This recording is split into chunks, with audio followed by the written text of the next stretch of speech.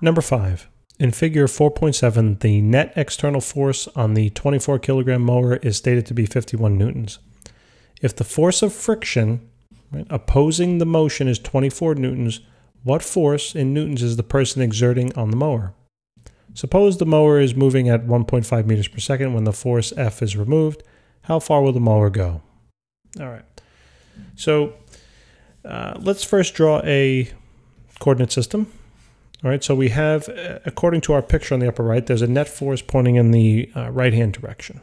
Now what I'm going to do here is I'm going to place that on my coordinate system, but I'm going to place that above, meaning I'm going to place it up here, just knowing that the net has to be pointing forward.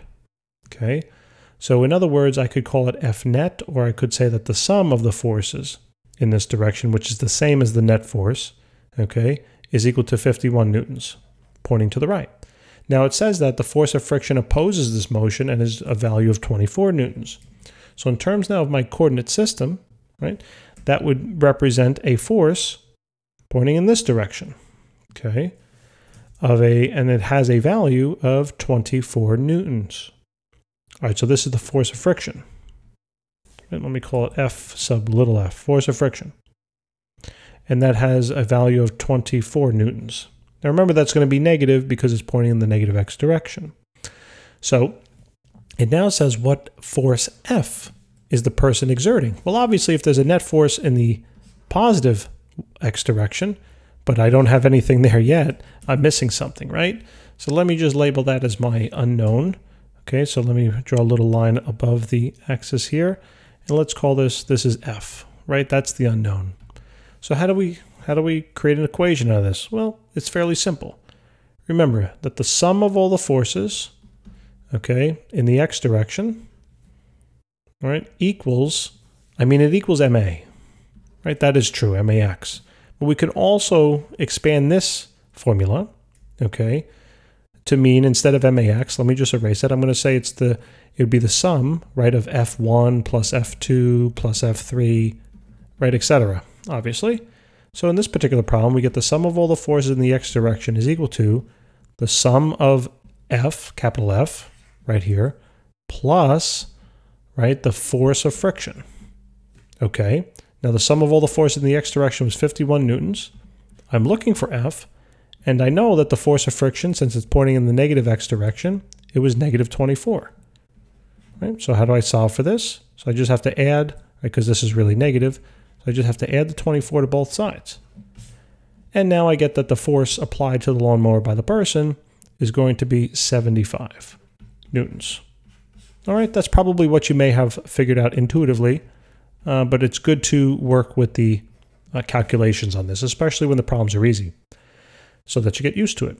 All right, so that's fine. So we got that force, okay? Now it says, suppose the mower is moving at 1.5 meters per second when the force F is removed. Okay, so that means, right, let's say this little dot represents a lawnmower, and it's traveling this way with a certain velocity.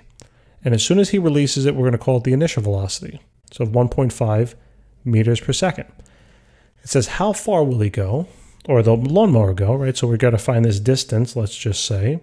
So we'll say that that is what we're looking for, until the mower comes to a stop. So what does that mean when the mower reaches this particular location? That means it stopped. So I'll consider that the final velocity, right? That would be 0 meters per second. Okay, now there's only one thing that I'm missing. I don't know anything about time, but what about, is there an acceleration? And if there is, what would it be? Well, let's think about it, okay? So as soon as he takes his hands off the mower, right, what force is left? Remember, the mower is still going to move forward because it has some velocity, right? But what's the force that's left? He's no longer applying the 75 newtons, right? So the only force that'll be left is the force of friction.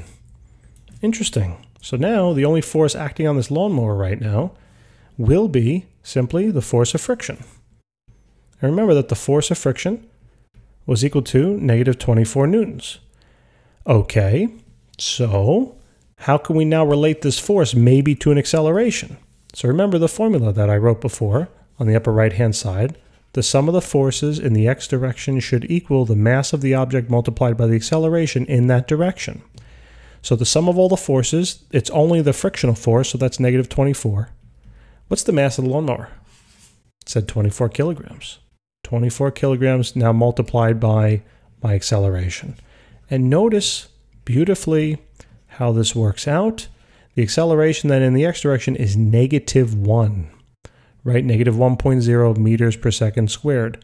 That's what we should have expected, right? If the lawnmower is moving with a velocity this way, but it's coming to a stop, there must be a force that opposes the motion. And the acceleration is part of the force that opposes that motion, and it's negative. So that makes sense. So here, including it along with my initial velocity of 1.5, final velocity of 0, I also know that the acceleration of this object is going to be negative 1.0 meters per second. Now, considering all the variables I have here and knowing that I need to calculate my displacement, what formula should we use? I like this one, right? The final velocity squared is equal to the initial velocity squared plus 2 times the acceleration multiplied by the displacement. So the final velocity is 0.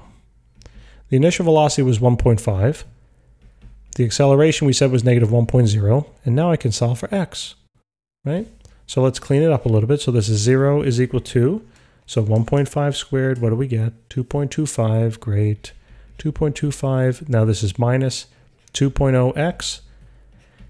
Add the 2.0x to the other side.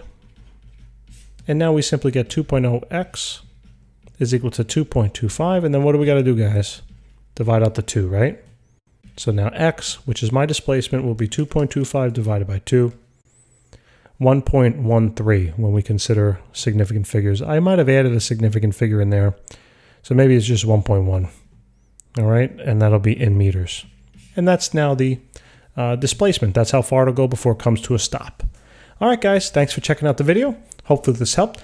Please remember to subscribe. It would help us out tremendously, and it'd help us reach more students just like yourself. All right, so if we've helped you out in any way, give us a hand. We'd so appreciate it. Thank you very much.